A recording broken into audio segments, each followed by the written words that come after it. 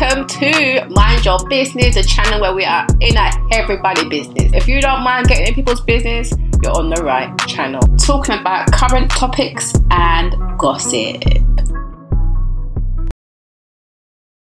So, Jess and Sammy from Love Island have recently split up, but what is the reason behind the split? Well, go on, those people, my inclusive crew.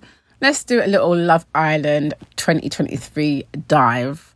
So, most of you guys will know that Jess and Sammy, the winners of Love Island 2023, have now split up.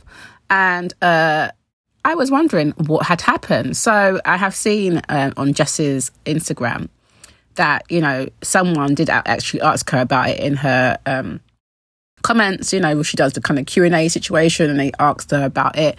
Jess did reply saying it's been over a week now since we split, so I'm getting there. The person basically was asking how is she doing, and she basically said that, you know, they shared a once in a lifetime experience together, so of course it's quite sad. So essentially Jess 23 is still remaining quite tight-lipped about it, and she's not really opening up, but she did say that, you know, I really don't want to go into detail by doing a big statement, but we were just very different and behave differently, and that's it. So I'm like, you behave differently. I wonder what happened there. So maybe something happened in terms of the behaviour, because she did throw that in there, the behaving differently. But what I thought was interesting is that you've got Sammy. However, he apparently was keen to share his total shock about the split. So, you know, when he was talking to his fans about it, he took to his Instagram and basically said, you know, hi guys, I thought that I would come online to address today's news about me and Jess. Yes, we had a private conversation regarding our relationship, but this was left up in the air as Jess is still away and we haven't had a chance to speak in person. For me to then see today via the media that we had officially broken up came as a total shock. So he's basically saying he was blindsided by this split. He says that they both had an incredible experience within Love Island, and that he genuinely saw a future with Jess. He says that he was committed and respectful to their relationship. Unfortunately, things don't always work out the way you'd hope. He concluded that despite how this has all played out today, he thinks that Jess is an amazing woman and genuinely misses her all the best. So then he adds, to be totally clear, I at least wanted a face-to-face conversation to see if our relationship could be saved, and felt this would be the respectful way forward. So that's really interesting that he came back out with that. So who knows, maybe there might be some space for them to reconcile, because it sounds like Jess made a decision. He's given the impression that he wasn't sure.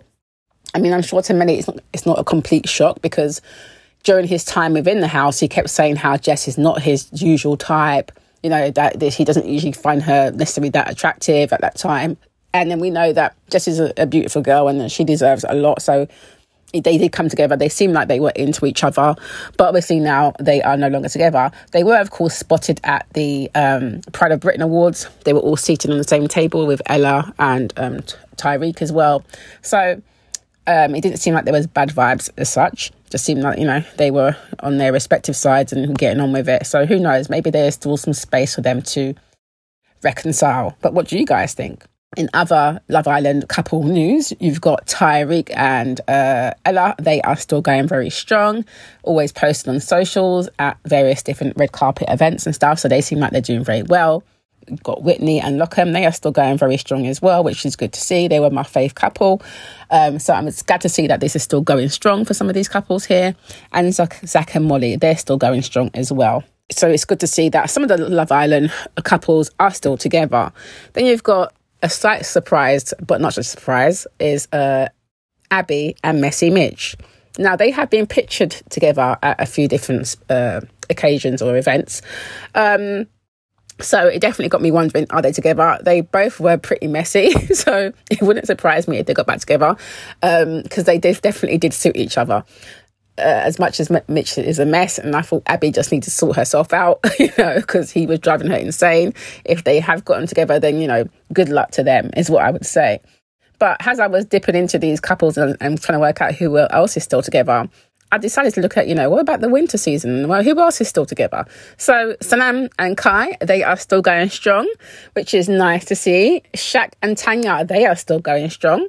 And Farmer Will and Jess.